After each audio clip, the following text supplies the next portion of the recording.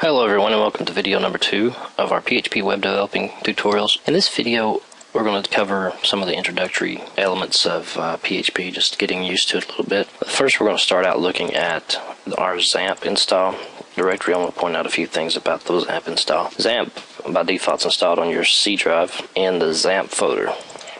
All of your web developing pages, everything that you're developing in these tutorials is going to reside inside the htdocs folder. This is the web root on Xampp by default. And a few things to note about web servers. When you browse to a page in the video 1.5b where we installed Xampp, we created a little index.php file. And if you browse to localhost on your computer, it's basically showing you what's inside of this htdocs folder. And we didn't specify a file name after this. We could have specified index.php and it would have been the same. But the web server has some assumptions about files, and one of those assumptions is that your default file in the web directory, the one that it will display to the user if they just go to that directory, is the index.php or index.html, also htm, index.htm is one. So if we rename this file to something such as hello and say, just rename that file and refresh this, we're going to have an object, we're going to get a 404 for that index.php. And then if we just browse to the directory itself, we're no longer shown that page. We have to actually click that page. Some web servers would restrict access to viewing the file contents like this. Xampp by default doesn't. So if you want to show a file by default, you name it index is the rule of thumb, index.php. That's the first thing we're going to cover. I'm going to go ahead and delete that file because we're not going to use it anymore. And we're going to go to our desktop. We should have, we can go ahead and minimize this. Our desktop, we should have NetBeans on the desktop. If you don't have it on the desktop, you can get it in all programs, NetBeans. So we're going to start up NetBeans. And NetBeans by default shows you the start page. You can uncheck this show on startup and it won't show this again. We can close that startup page. Now NetBeans is telling me that we have some updates. I'm going to go ahead and update. And as soon as these updates are finished, it's going to want me to restart the IDE, so I'll do that. And it asks me, do I want to restart now or do I want to restart later? I'm going to go ahead and restart it. If you see that, go ahead and update it, get it up to date, and restart it.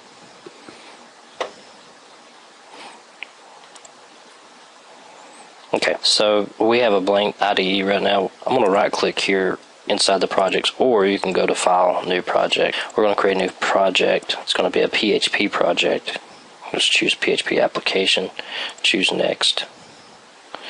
We're just going to call this, and the cool thing about it is it's automatically putting it in the Xampp htdocs folder. So we're going to call this webdev1.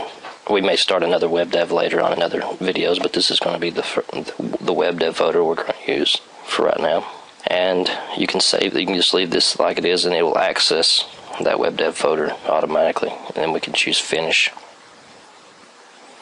Now this is creating a project in the webdev1 folder inside htdocs, and it's automatically creating an index.php page. So let's go to our web browser, and now if we look at our local host, we'll see our webdev1 folder here. We can click that and we've got a blank page. Now for accessing everything that we do in these tutorials, we're going to use this webdev1 folder inside of our local host. So this is how we're going to access it from the web browser. There's nothing inside the web page. We've got pretty much a default web page set up. Sort of some of the stuff that you've learned in the HTML developing tutorials. Let's give it a title. Webdev1, save it, and we'll go back just to see that is working. Okay. Now the PHP files are basically HTML files with a PHP extension, and anything that you did in HTML, you can throw it into a PHP file like this, and it'll be output as HTML. So if you looked at the source of this page, we would actually see HTML source, just like we see in our IDE. The only thing you don't see is this right here. If you notice, that is not showing up in the source. This is the PHP code that is executed on the server. So this is important to see. PHP is inserted into HTML with a less than sign question mark PHP, and you don't have to put the space here or return down to the next line, but it's good practice to separate the code that way. And this is a comment. This part doesn't show up in the source either, where it says put your code here. This is a comment in PHP, and comments can be designated with a double slash, like this, a double forward slash, and that's a single line comment. So everything that appears here on this line is a comment. But if we go down here, if you notice, NetBeans colors comments a certain way. You've got it grayed out a little bit.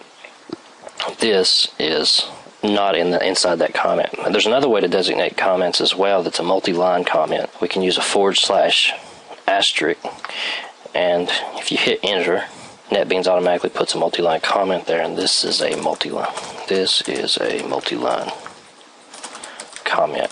So this is just commenting your code so that you can give yourself references or other coders references as to what the code's doing. And if you save that and go to the web browser and refresh that source, you see that nothing shows up. That's good, because this is a comment. Now, one thing I didn't talk about much in HTML is HTML comments themselves. You can add HTML comments like this with a less than sign, exclamation point, dash dash. This is an HTML comment. And then end it with a dash dash greater than sign. If we save that and go to the web browser, the comment shows up in the source code, but when you look at the actual page, what is actually displayed to the user, the comment doesn't show up. That's just a comment. Comments show up in HTML source, but they're not executed. There's nothing done, nothing happens to them. Okay, so we can take that comment out. We don't really need it. So now you know how to put PHP in your document. Let's see what you can do with it. A few of the things you can do with it. The first thing we're going to see how to do is to echo statement. We can echo something like hello world, which is what we actually used in our installation of Xampp tutorial at the end, just to make sure that our web server was working. If we save this, our web page now has hello world on it. And if we look at the source, we see the hello world. That's the only thing we do see. Now, if you came down here and also echoed how are you, just put a question mark and save that. Now if we go refresh again, refresh the page, you notice that there's no line break or anything there. That's just a straight across the board. So your echo statement doesn't create a new line. You can create a new line like this. Actually, we'll put the new line at the beginning of the second echo statement. This is an escape character. The backslash escapes an N. That escape N means to create a new line. So even though this is still going to show up, well, I actually added a space in there because HTML, if you put a new line in HTML, it creates a space, but it still shows up on the same line because we're not putting an HTML break in there. But if we look at the source, you notice that in the source, there's now a line break. An actual new line is created, and the how are you statement goes down here. You can also use other escapes like escape T for tab and escape T again. We'll put two tabs in there and save that. Now if we look at the source, it's going to tab it over twice. Let's take one of those out. And even though our source looks like that, of course our HTML stays the same, or the actual output looks the same. So that's how you can comment and use the echo statement. We're going to go ahead and end it there. We've discussed a little bit about files. You create your files as the file name .php. It's just like an HTML document, except it has a PHP extension, and you can add PHP to it, and the server executes that PHP. In the next video, we'll be going into variables. I hope you enjoyed this one, and I'll see you in the next one. Please subscribe.